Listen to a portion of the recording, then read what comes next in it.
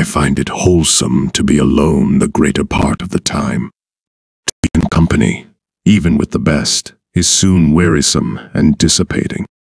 I love to be alone. I never found the companion that was so companionable as solitude.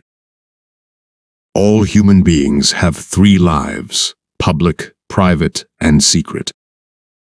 Find meaning or don't find meaning, but steal some time and give it freely and exclusively to your own self.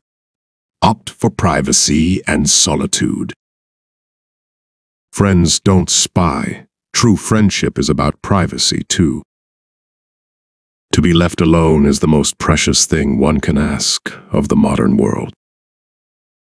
Arguing that you don't care about the right to privacy because you have nothing to hide is no different than saying you don't care about free speech because you have nothing to say. Privacy is not something that I'm merely entitled to. It's an absolute prerequisite.